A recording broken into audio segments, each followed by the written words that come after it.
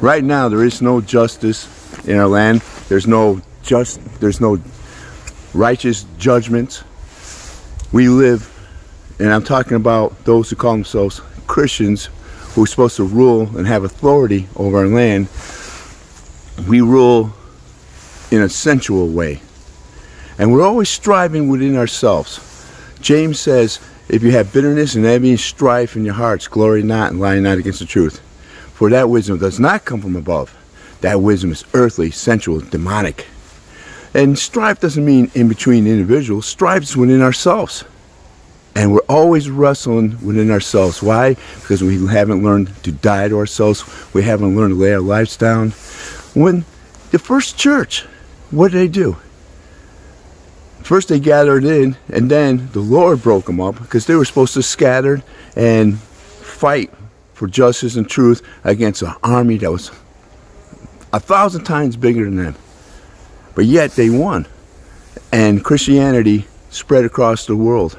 But yet Christianity became lukewarm. They became, they lost their confection. They made it about themselves. They made it about their little circles. There's no fight in them for justice and truth. But the good news is at this last days, the Lord's going to raise them up an army. It's called the new crop. The new crop are going to lay their lives down completely, surrender their lives. They're not going to be interested in the things in the world. They're not going to be interested in the TV and all the worldliness that's being pushed upon us. They're not going to be interested in their church and their sensual love they have to have for God, where it's not a love that is a sacrificial die to myself. See, we are created in His image, right? So we look at God and say, well, the way we express love must be the way God expresses love. No. God is love. He's holy and He's eternal. Those three things is what we are designed to be. Holy, eternal, and have His love. Express His love. His love in us. It means Christ in us. And God expressed His love when He sent His Son to die for the world. And He expects no less than those who become His Son's servants, the body of Christ, to die to ourselves and to live as a light of the world, to speak justice and truth into our land, willing to be persecuted, willing to die for the glory of the Lord. That's the love of God. The love of God is, He's a fighter. He's a warrior. He knows only few are going to make it into His eternal presence, and those are the ones who die themselves and are made holy and righteous and go through that straight and narrow gate that Jesus Himself said few will find. But we just made, God's just love, and we made it all about ourselves and all about our church, and there's very few people who are fighting for this beautiful land and speaking justice and truth into the land. That Jesus Christ is the way, the truth, the life. No one comes to the Father. You can bring all your other religions over here to America. That's okay, because the truth will set us free. But the truth is very few people who are living in the truth. Very few people who actually die to the truth and allow that truth, Jesus Christ, to manifest in them through the Holy Spirit. Very few people. They're always, like I said, there's always like a bitterness going on, a war going on in our souls, and the pastor will turn around and say, well, it's just the Holy Spirit working things out. Wait a second, if you die to yourself, you get baptized with the Holy Spirit and with fire. I know people, I'm meeting people now, right, who lay down their lives, and then within a year, they're fighting for justice and truth. They just completely laid their lives down because they knew what baptism was all about. They knew they had to lay their lives down the day they got baptized. And they got full of the Holy Spirit and fire. And then they left their church because they're like, man, there's no fight in them. They made it all by themselves. It's all joy, joy, joy, and beautiful music, but it's all sensual. And I have something in me that's stirring, and I have to fight for unborn babies, or I have to fight against this LGBTQ plus, all these other, alphabets that are coming in. I mean, listen, there's only two genders, male and female. I have to fight for that truth. I have to fight for the sanctity of marriage that can only be between a man and a woman, and they become one flesh. There's something in me that's just compelling people, compelling me to tell people the truth. And I know they hate me. Even my church threw me out. I'm hearing that more and more. Then I'm going to bring a woman on a channel who, you know, she's been born again for 9 years. And pretty much discarded from her church in her first year because she had a fight in her that wants to speak about justice and truth for unborn babies. That was her calling. And she's out there fighting. She's out there just fighting. There's something in her that compels her to fight. And say, wait a second. The way we express love is not God's love. God so loved the world, the past tense, that he gave his only begotten Son. Now, we don't know who is called. We don't know who's going to hear that Jesus Christ is the Son of God from heaven and receive the Holy Spirit and with fire. We know most of the church is made up of different spirits, and they say it's the Holy Spirit. They didn't believe it's the Holy Spirit because they say, well, we're creating his image. I'm going to repeat this again. So that means the way we love has to be the way God loves. No, God's a warrior. He knows that only those who are made holy and righteous can make it into the kingdom of heaven.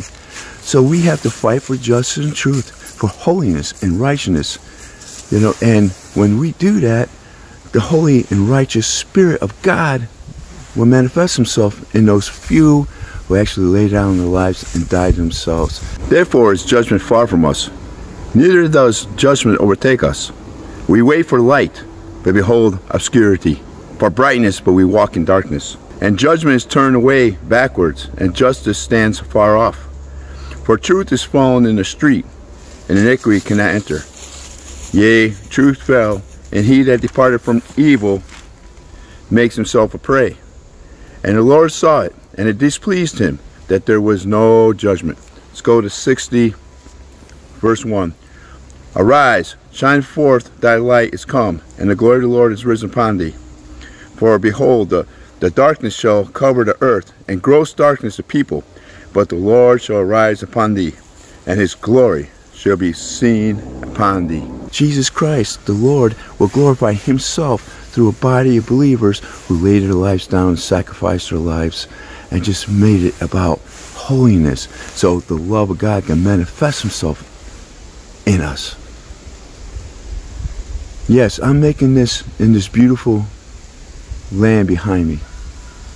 I'm out in the woods praising God, worshiping the Lord, letting the Spirit build me back up, strengthen me, for my fights are in the cities, in the city streets, calling drug addicts out of darkness into his marvelous light, and telling drug dealers, hey, listen, if you don't repent, I hope God just takes you right out. I hope you die and go right to hell right now before you destroy another human being's life. But my heart is that they will repent. That's my heart. But I look at the church. I had two prostitutes stand by me one day when a whole neighborhood came out and attacked me. First time I walked in that neighborhood, the prostitutes and the pimps came out. Hey, get out, we don't want to hear it, because I was just preaching so it echoes against the buildings and echoes out there. And I had two stand next to me and say, hey, we heard this guy in another neighborhood, we need him in this neighborhood. I walked around the corner after they broke up. You know, people left. There was a few people who turned around and stand, but you know, victory was the Lord's, because you can feel the spirit of darkness just leave. Right, as these two women stood by me. I walked around the corner, I started preaching in that corner. A church just let out. Not even a single person offered me a glass of water from that Pentecostal church. They were like shocked that somebody's preaching in this neighborhood against the spirits of darkness. Why? Because they're consumed by these different spirits, but they think, wow, it's just love. And it's the way Satan loves. Because the way God loves is a sacrificial love. It's a love that lays his whole life down as Jesus laid his life down. Jesus wasn't a pot-smoking hippie.